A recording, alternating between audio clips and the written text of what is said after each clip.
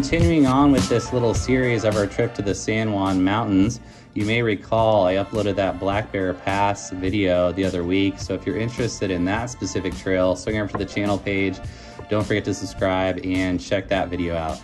With that said, the first 3 or so days we were there prior to doing Black Bear, we were mostly just relaxing, having fun, enjoying the ride, the views, the food and the drinks, general vacation type stuff. So we didn't sit down and take a whole lot of video. And most of the video that my dash camera recorded of those first few days was overwritten by the time the trip was done. But I was able to capture some cool stuff that I did want to share, especially the trails like Corkscrew and Ophir, or Ophir, however you say it. So hope you guys can get some enjoyment out of this. Come along with me, ride along, and get at least a little bit of the experience of the San Juans. As always, with these pictures and these videos, you can look at all of them and you're never going to get the true experience, especially I find when you're in the mountains. So feel free to plan your own trip, do your own stuff, and get out there and get the full experience for yourself. These videos and pictures, as cool as they are, do not do it justice.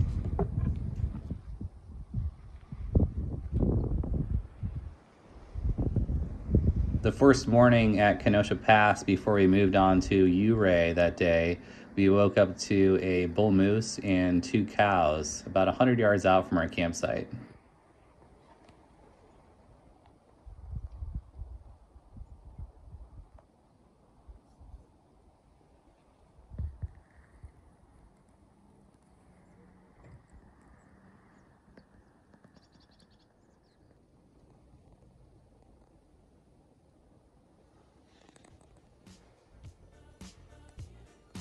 We arrived at our campsite in Ridgeway, and while traditional campsites, especially with electricity, are not really my jam, we were definitely happy to have it, as most of the nights got close to or even below freezing in some cases. So you can see an extension cord running a ceramic heater to the tent, and that was a lifesaver. It made everything much more comfortable.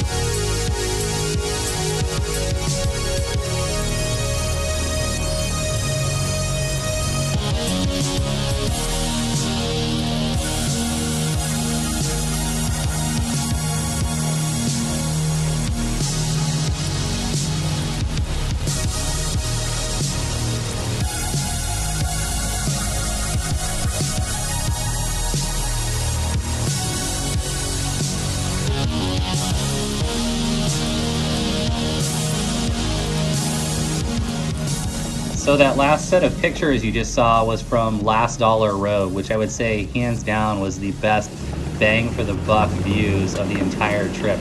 The road itself is pretty easy. It's mostly just gravel and some dirt and maybe a little bit of loose rock in some areas, so you don't need a crazy rake to do it. I would say most passenger vehicles can probably handle the trail. Moving into this next set of video and pictures, this is Corkscrew. This, as I mentioned earlier, was one of my favorites as well, and you can definitely tell why by looking at some of these killer views.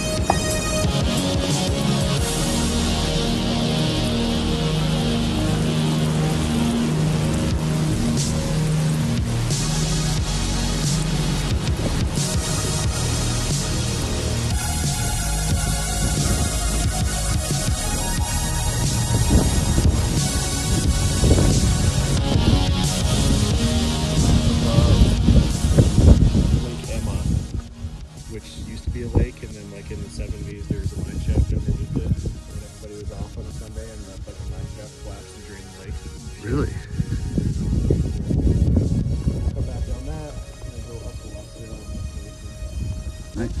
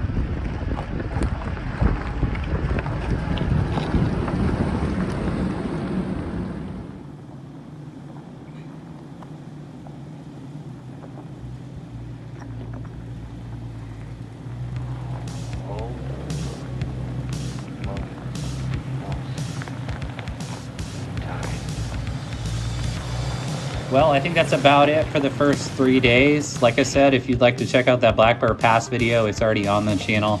I am going to edit and upload a separate video for both Poughkeepsie Gulch and Imogene Pass. So if you're interested in this type of stuff, check back. I should have those up in the coming weeks. So thanks for watching.